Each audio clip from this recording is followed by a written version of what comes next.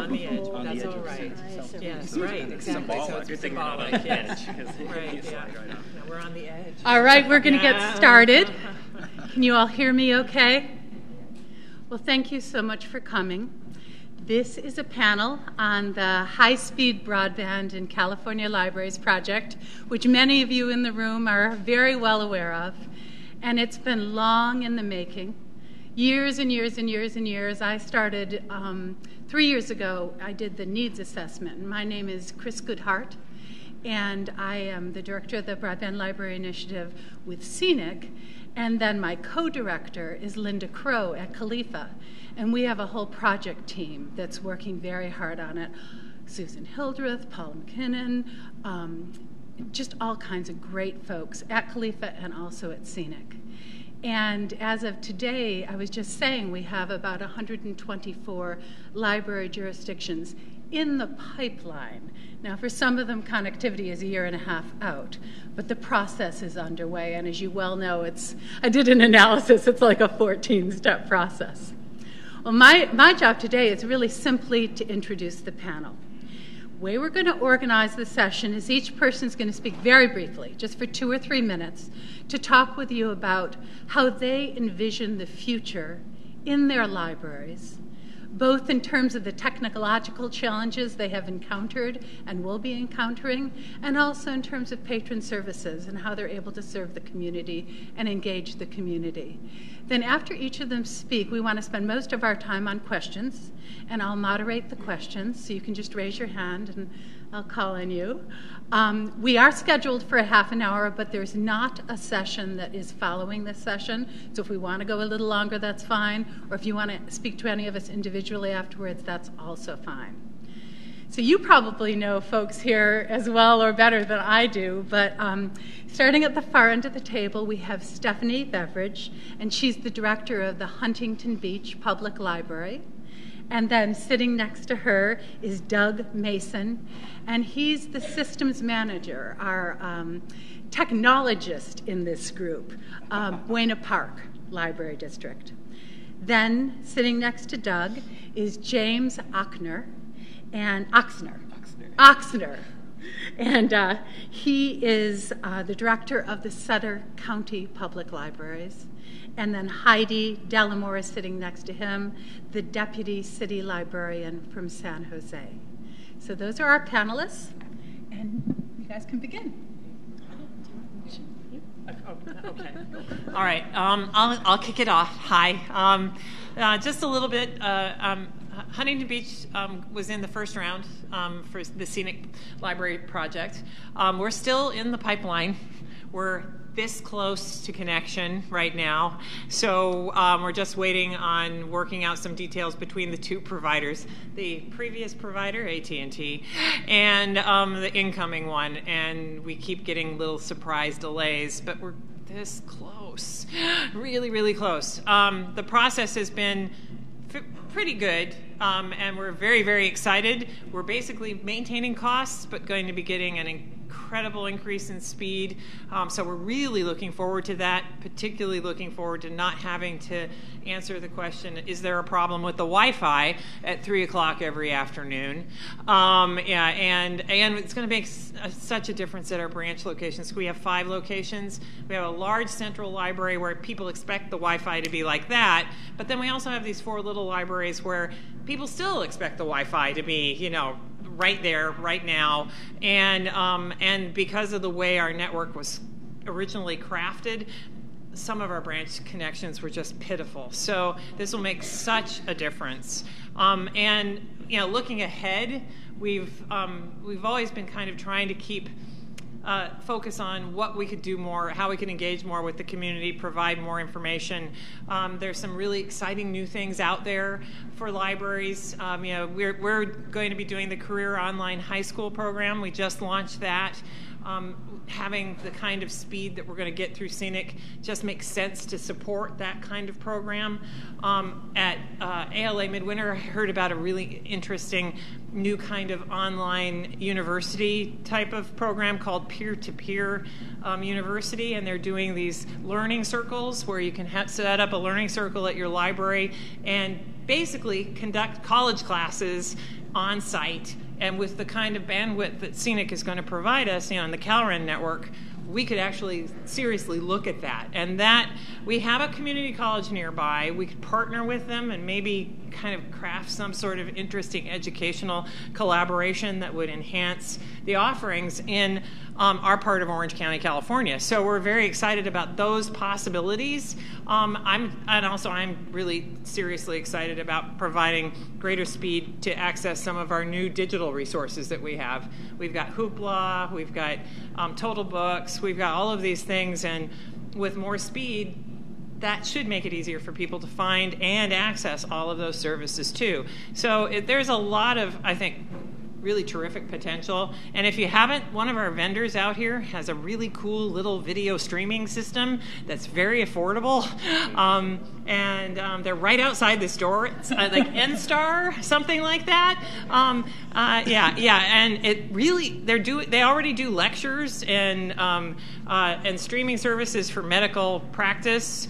But they've got this new little system that they're launching, and I want one.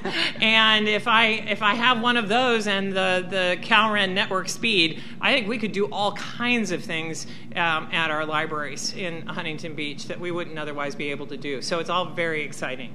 Stephanie, you get a commission? Maybe. Yeah.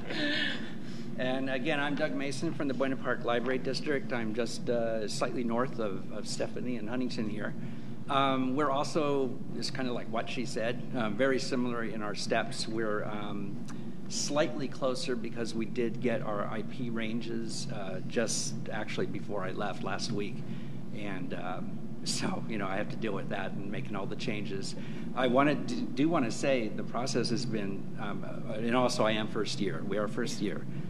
The process, although it's taken a bit, has been really, really smooth. There's been jumps and hurdles and things that you come up against that are normal, fighting with bureaucracy or whatever. But as far as the technical things, and that's kind of my standpoint as a systems manager, it's been sweet. I mean, the Cenic people and the Cal State Library with the grant have been extremely helpful. I was guided the whole way, even when I was tearing what's left of my hair out. Just one call to these people, and I got answers, and they did things for me. One of our biggest waits was for the trenching. They had a trench probably, I don't know, gosh. It was basically from about Knott's Berry Farm all the way down to our library, and it was great because we had La Palma cut up for like 2 or 3 weeks. It was the first time we had like all these workers out there tying up traffic for something besides knots. Yeah. And it kind of felt good. And we recently got the Cenic engineers sent me all my training materials. I'm online with their, actually the monitor for the network, which is really a sweet deal for any of you who actually have an interface. I'm the only person. I don't have an IT department. I don't have a city. It's just me. So tools like that are very, very valuable. But I guess I'll leave it at that. So Sutter County Library is on the Cenic network. We started in January. I think we were supposed to go on in December, and as I was telling a couple of the other people on the panel here, everyone went on vacation in our IT department right about the time that we could have gone live. But I said, well, I guess I can wait a couple more weeks after waiting a long time. So it's really been worth it. There have been some really interesting things that have happened around the library. Well, we kind of celebrate every little thing that we could see that was going on. Like we saw them working out on the street, and we'd run out and take pictures of them. And then the fiber was sticking out of the ground, and we ran out and took pictures of that. And then they trenched and brought it up to the building, and everything was an exciting moment for us. And I just kept thinking, well, they could just keep going today, and just it would all be hooked up. So. Those were all very good things. Also, I think the support that we had from Khalifa and from Cenic, it made the process a lot easier than I thought. I'm not somebody who loves contracts, but it went really well working with our county council and and their ability to work with me and with Khalifa and get answers really quickly really made the process, one that was kind of painless for me in a way. Mostly for me, it was being impatient and just wanting it right away. Some of the things that we're looking forward to now that we have high-speed internet is I'm kind of using that to leverage some new equipment in the library. So actually the county is finally looking at replacing all of our computers because we have a reason to. And also our friends of the library are interested in helping to fund equipment for an innovation center. So we're hoping to build an innovation center kind of in the middle of our library. We have quite a large main reading room and some wasted space, I think. And so we're going to put together a center that is kind of a glassed-in area that people can use to collaborate on projects, or if they have a presentation that they're working on, or they want to invite a group to come in and hear what they have to say, they'll have a space to do that will be equipped with everything that they need. And that's one of the things that we're really excited about. And also a computer lab for classes that will tie into our ESL citizenship program. We have recently had quite an influx of people from Afghanistan. We have a large number of men who were interpreters for our troops or translators for the troops in Afghanistan who have come to Yuba City, and they had to leave their country because of the danger, and now they're looking to find ways to, some of them are still looking for jobs, some of them are just trying to find ways that they can really figure out the community. And it's been really interesting working with them. And now we have some tools that can really help them, instead of saying, well, yeah, our internet is probably not as good as what you had in Kabul. So now we have something to show them. And like we were talking about before, you want to show what you have on your website, and 3 o'clock in the afternoon, well, let me show you a printout on a piece of paper. This is what our website looks like, We don't have that moment that we have to deal with that anymore. So there's some really exciting things, I think, that we have ahead of us, and now everything we went through to get there is kind of, you forget really quickly anything that was painful. So anyway, we're very glad to be here. Hello, everyone. Oh, let's see. Hello.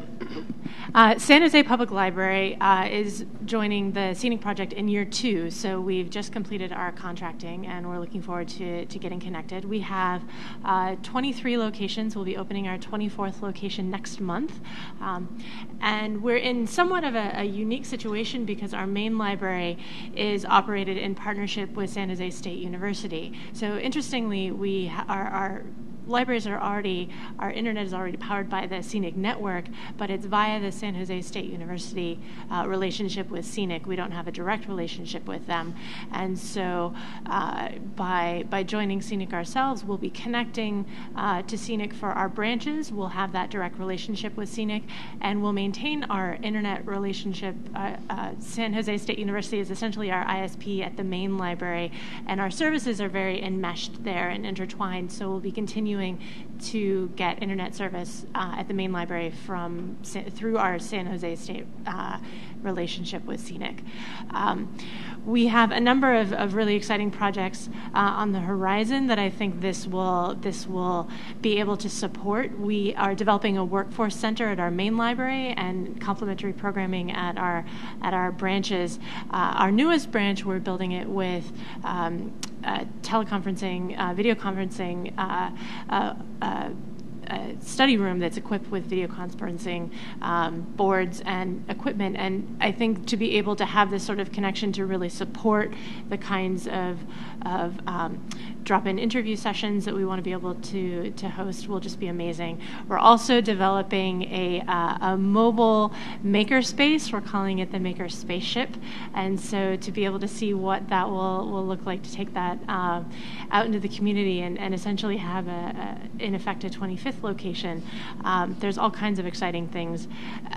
Even just some more practical nuts and bolts applications. We have video displays in all of our libraries that cycle through information about the library.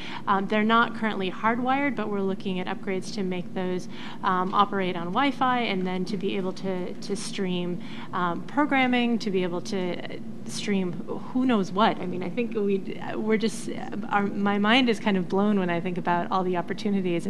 We just need to get it turned on so then we can actually think about what we can do with it. Well, this is the time we've set aside for questions. I just have to mention that San Jose Public Library has ordered 20 gigabits of connectivity, which I'm almost certain makes it the highest bandwidth of every library in the country. Because we did some research last year, and from what we could tell, there wasn't a public library connected at more than 3 gigabits. Now, that may have changed since we did our research, but it's pretty exciting to see what that level of connectivity will bring. So as I said, this is the time for questions, and I really want to invite you to ask any question. It can be nuts and bolts, it can be future possibilities, it can be hard, it can be confused, because it's new for all of us. So we're figuring this out together, what it means to put a library system, a statewide library system, on a research and education network. It's new work for everybody. So raise your hand if you have a question. People in the back, come on forward. We're really glad you're here. If you'd like to sit down, you're welcome. Questions? Yes, Chris.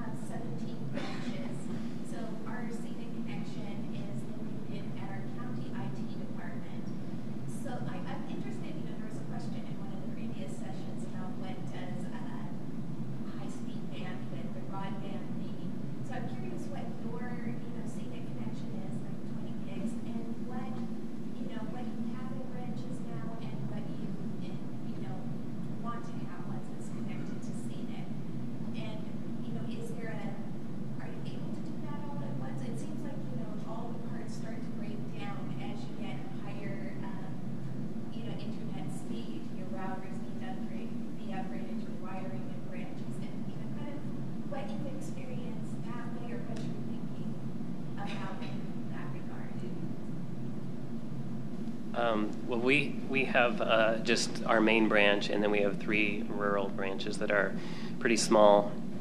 And in fact, none of our rural branches are even as big as this room. And they each have a gig.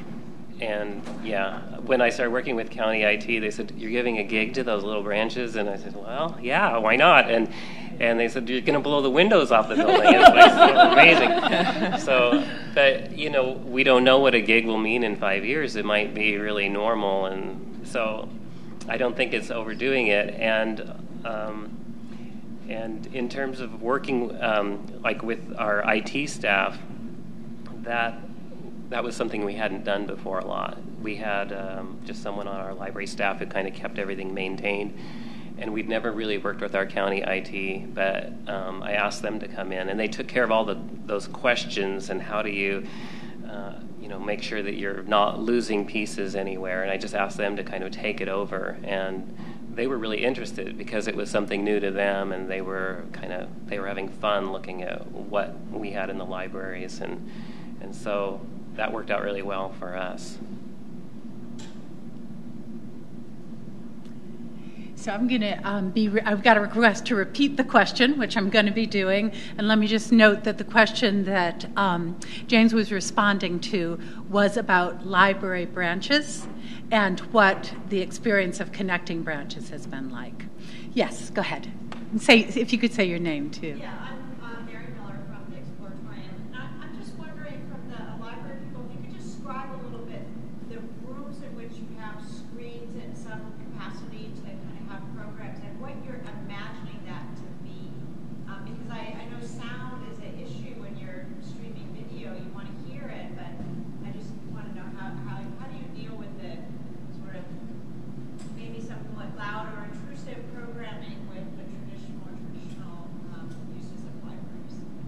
So that's Mary Miller from the Exploratorium, and she's asking about equipment within libraries that can allow streaming and other uses of broadband. I can respond to that because, I'm a little bit different. I think I have a very large central library, and part of the central library has a group of meeting rooms and a 319-seat theater. So our theater has a complete sound system. Yeah, it's a full-on theater, and it can do anything from a play, musical, to a ballet or a concert. So, if we want to do something on a fairly grand scale, we have the capacity to do that there, and it's off by itself. So it's very manageable in terms of how it impacts the rest of the building. We also have 7 meeting rooms of varying sizes, and most of them have either screens or some sort of sound equipment, or we can bring sound equipment in. So we've got a lot of potential uses, and right now we have issues with our connectivity. So I'm envisioning all of those meeting rooms being even more in demand and more active than they are currently without the high-speed connection. My branches, on the other hand, are tiny, very much like, you could put 3 of my branches in this room. The 4th one is a little bit larger, maybe twice this size. If what we're going to do with the high speed there is going to be completely different, and training and any of those kinds of interactive things would probably take over the whole place. But I think we can manage it, it's just going to be some logistical issues. Yeah, for us, we aren't at that state yet because we haven't gone live. We are a single entity, so we just have the one building. It's fairly large, but most of our programs do occur in an auditorium, so that's been one of the questions, even on a smaller scale, streaming notwithstanding, how to break that place down into different types of rooms. So with the Cenic project now upon us, and the idea of the streaming, and I've been looking at all these different things we could do. Even the little toy she wants to buy, she gets streamed. Yes, on the outside. Yeah. We have been going out to bid to get concepts on what we can do with the auditorium area. So I can see where that would be a question. That's how we're going about it. Really quickly, the library has changed, I think, so much in recent years that the noise issue isn't one that we worry about as much. Like during the day, it's usually pretty quiet. You get to 3 o'clock, it's loud. People know that. They don't come in expecting it to be quiet usually.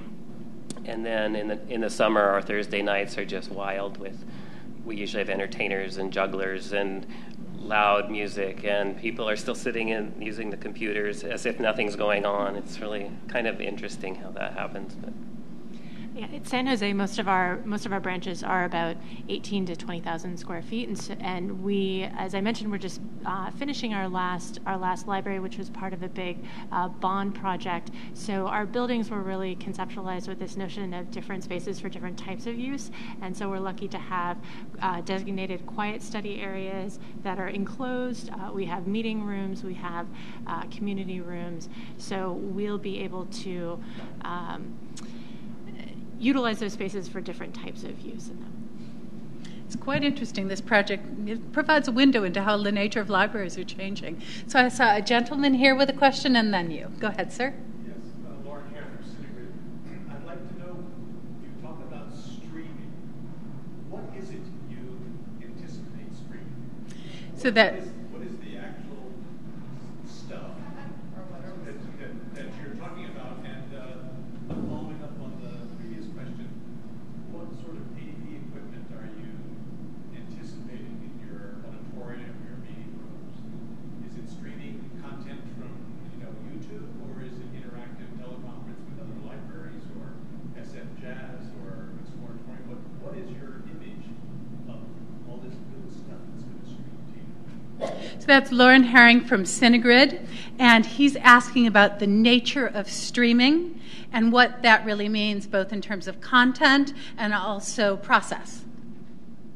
I think one thing that's interesting to think about in terms of streaming is I think a lot of the examples at the conference go instantly to these big, large-scale kind kinds of programs, but I think it's also incredibly useful at the small scale, because looking at San Jose, we will soon have 24 locations. You may have a program that may be a real niche type of program that would be of interest to a small group of people, but they may not have the transportation capabilities to come across town. But if they could go to their local library, I'm thinking in particular of our language programs. We have programs in 17 different languages, and so if you wanted to come to a language class, a conversation class for a very specific language that is being held across town, well, maybe you could go to the branch that's half a mile from you and go into the meeting room and still participate in that conversation class like you're in the same room with the other people.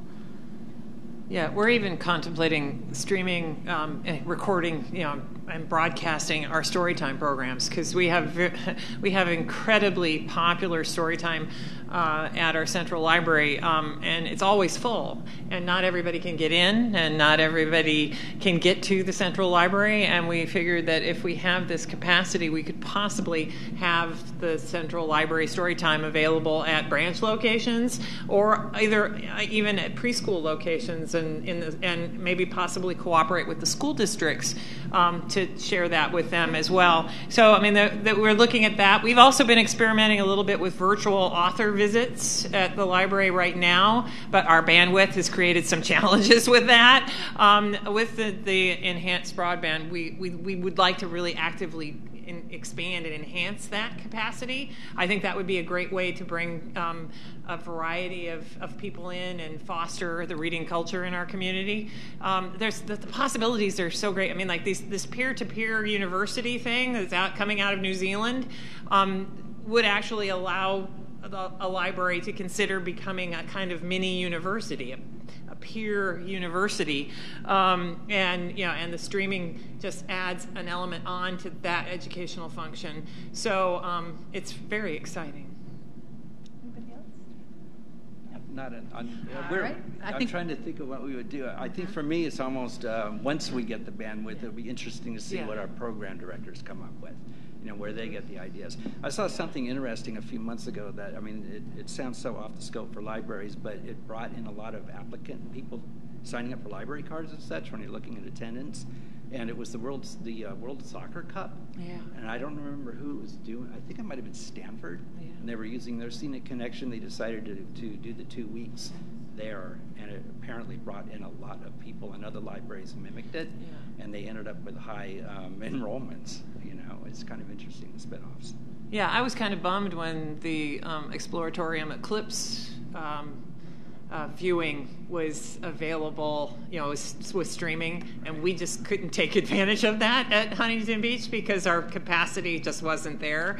It's those kinds of things that would be really nice to be able to bring in too, and have a special eclipse viewing. Any of those kinds of things would be another way that we could really, bring and enrich our community and provide different opportunities for different kinds of educational experiences. So,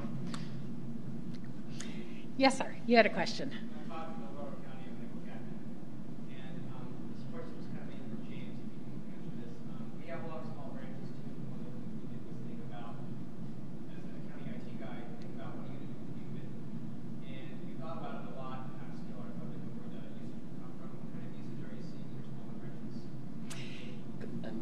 So this is a technologist, Todd, from a county IT department, and he's talking about small branches and what they're able to do with a gigabit.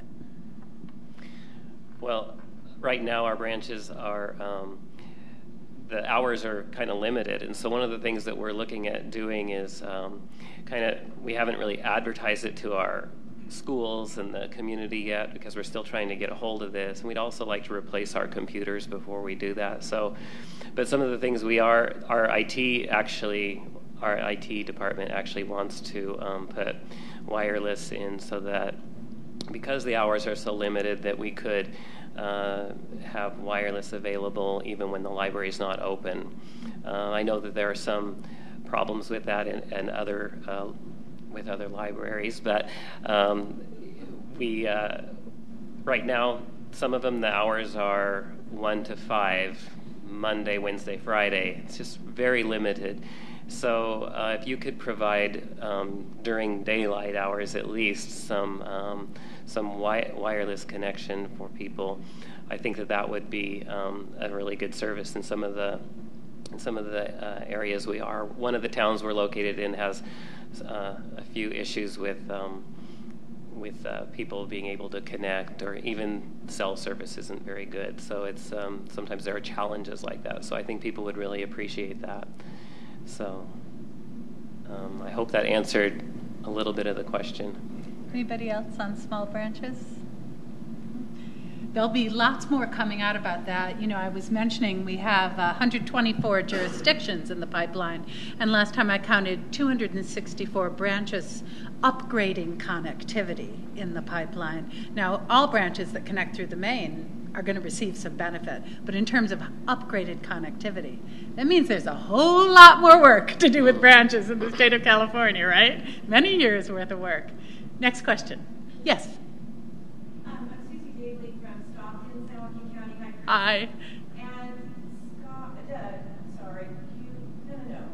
James, you kind of mentioned that you had opened up your 1 gig, just, you're making it all available. But I'm wondering if anyone has considered like a network management plan to only, and especially you, Heidi, 20, to just kind of let out a little bit at a time, like seeing your question too.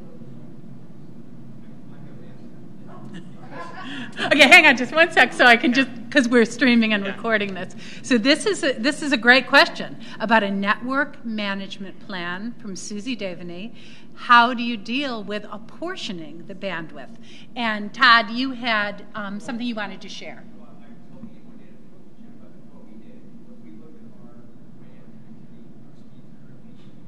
Speak a little bit louder, okay, Todd, because we can't hear you. Yeah.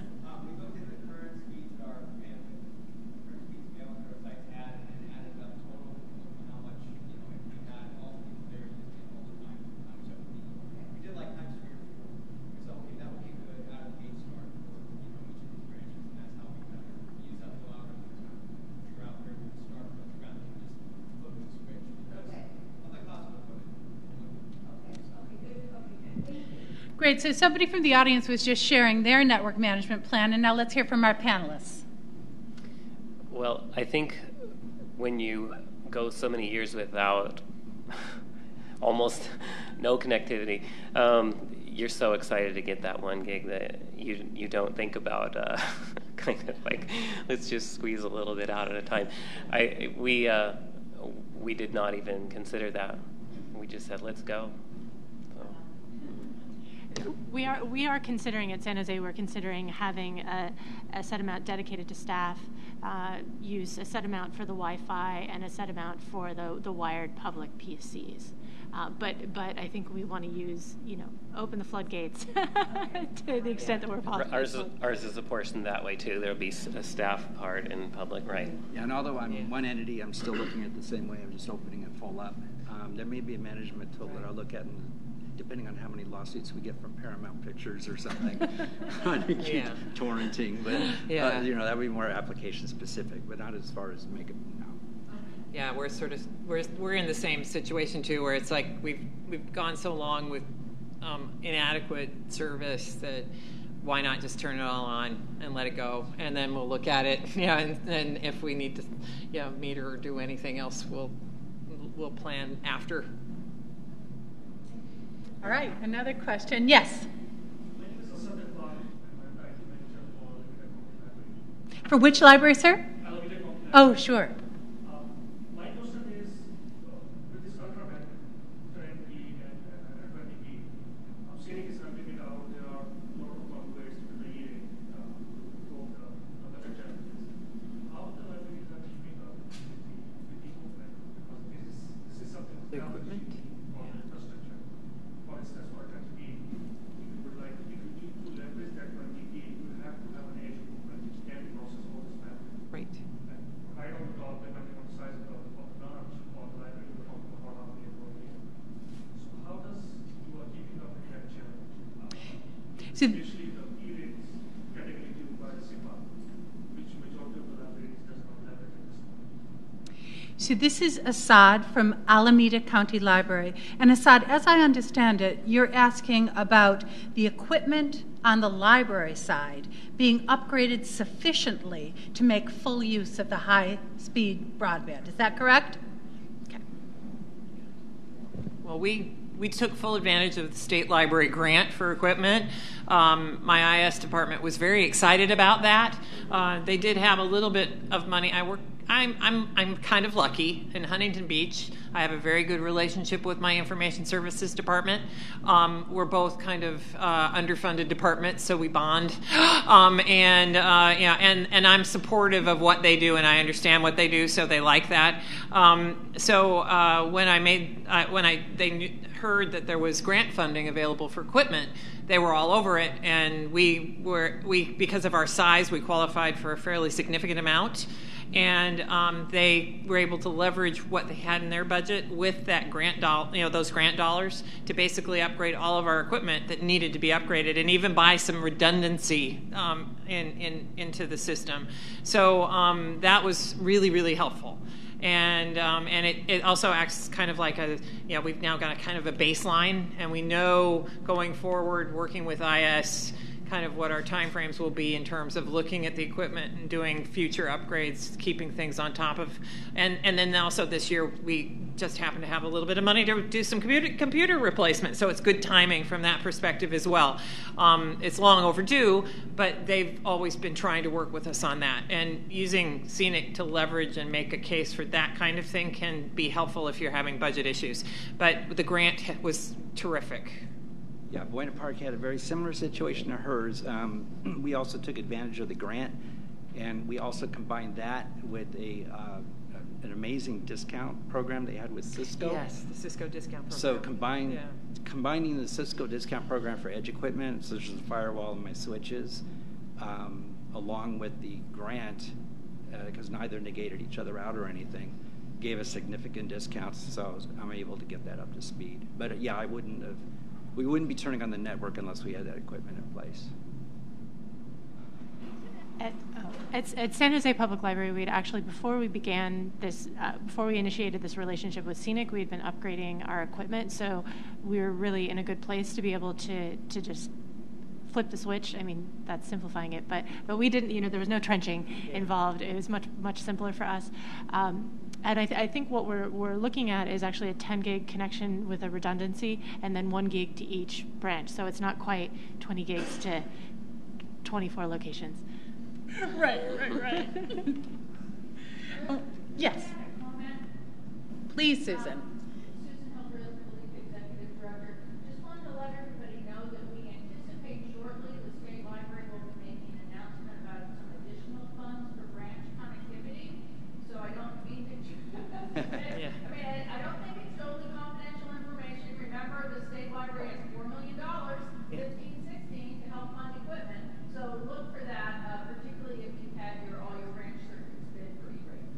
That was for our streaming audience. That was Susan Hildreth, who's the executive director of Khalifa and many other things. And she was noting that quite shortly there's likely to be another round of grants specifically targeted to upgrading branches. I see you, and let me just do a time check before I come to you. Can somebody tell me the time? It must be 1:30. 2:08. Oh, right, 2:08. Yeah. And we're due to end at 2. As I said at the beginning, we aren't backing into anything. So we can stay. So if you guys want to stay and keep talking, you guys are willing to do that, right? Yeah. All right, so let's take a couple more questions, and then, as I said, we're happy to speak individually. So let's see. Yes, sir. I'm David from Alphabet Free Library in the city of Alphabet, and I just wanted to comment that what we did was we got the Cenic infrastructure in. AT&T came in and placed their fiber equipment in the building, and then Cenic, but we had old infrastructure, but we did take advantage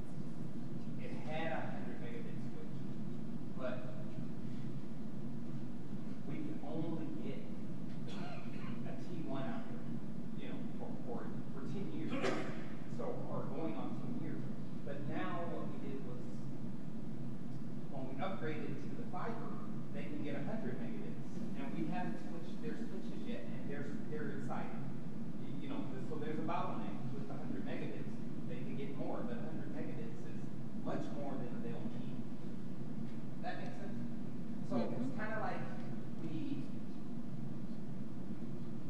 got the land equipment in first, and then we started working on the land equipment, right? Yep. That's what we did. Yep. How about it? Yeah, can I? So that's, hang on just 1 second. That's David from Alameda Free Library talking about their approach to upgrading land equipment in their library. And it speaks to this broader point of across California, technical leaders within libraries have and are developing significant expertise as to how to receive high-speed broadband and make it available to patrons. I was just going to comment on the edge equipment. Although I did get much of the edge equipment now, the only thing that I put in place to be specifically for the Cenic would be the firewall, to make sure that that firewall could handle it. The switches I haven't actually replaced yet because we still got some, as you said, significant capability on those, and I did get far better equipment. I'll be replacing those. But the firewall, we needed that in first. I think that that was crucial. But the rest, you're right. You can kind of, I don't know, you want to call it attrition it out, but bring the others in at a slower rate, I think, and it'll still work fine. All right, I think we'll take one more question and then invite you to just come up and speak with us individually. Is there one more question? Does everyone?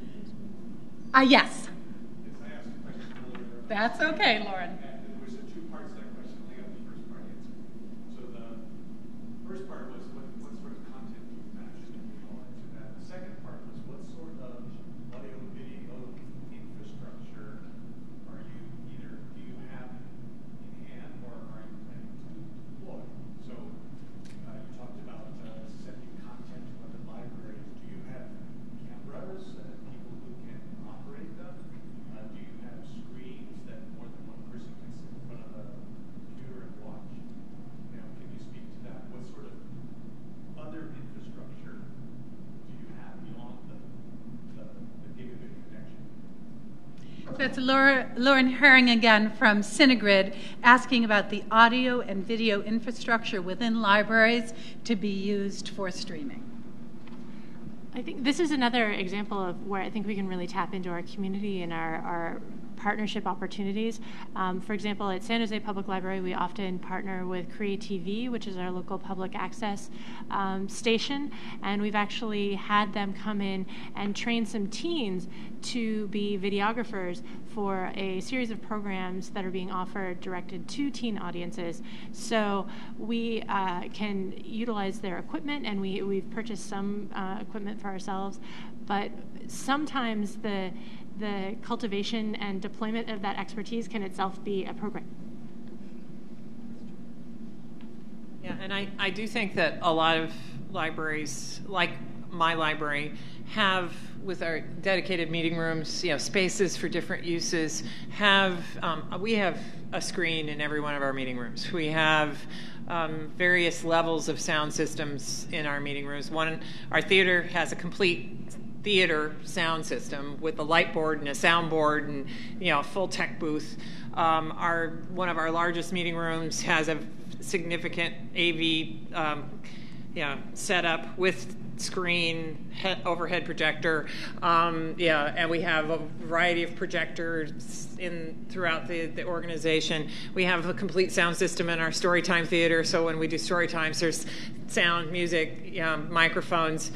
So we have a lot of infrastructure already in place, but by having the capacity to do more with it, we feel that we probably will be able to leverage that to get more funding for that, and hopefully even build more capacity into the organization.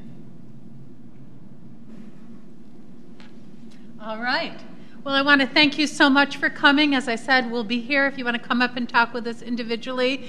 And what's exciting for me is it really is just the beginning of a very long conversation that we'll be having across California about what this means for public libraries and communities. So thank you for coming. And thanks to our panelists. Yay! Hey, of course. Thanks. That was good.